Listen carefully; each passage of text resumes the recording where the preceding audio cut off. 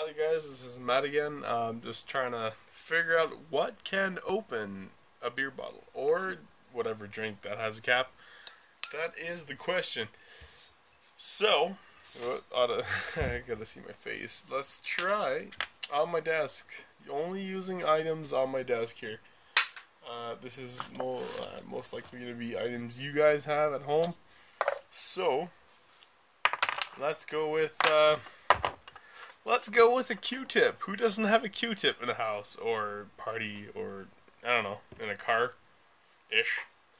So what I'm going to do right now, I've never tried this before, but what I will do with a Q-tip, I will bend it in half to break it.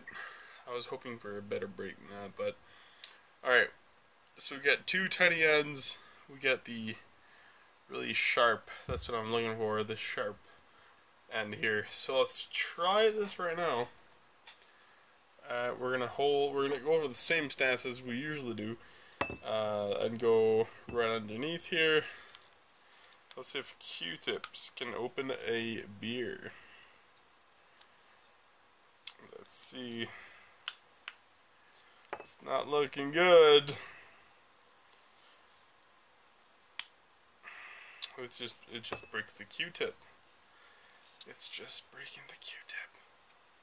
See if I can change that angle right here.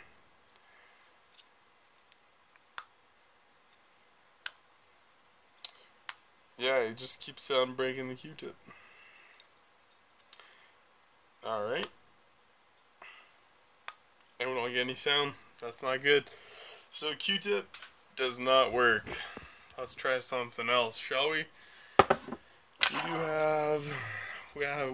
We do have oatmeal. Let's try to open it with oatmeal, alright?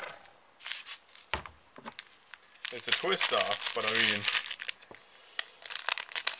this is an unopened bag of oatmeal. Let's use a corner, actually. Let's fold it this way. Just try to do as many layers as we can in a single corner. There you go. So I'm not going to be twisting the cap off because that'd be cheating. But I will just be bending a corner of the oatmeal package. Let's try that. Oh. I'll try bending it more.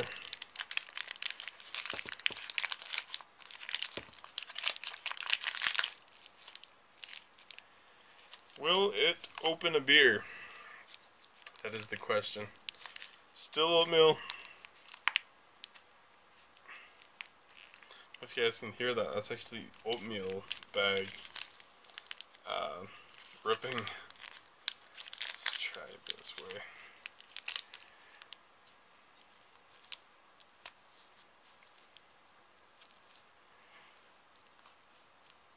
Alright, well, I'll try a bit more.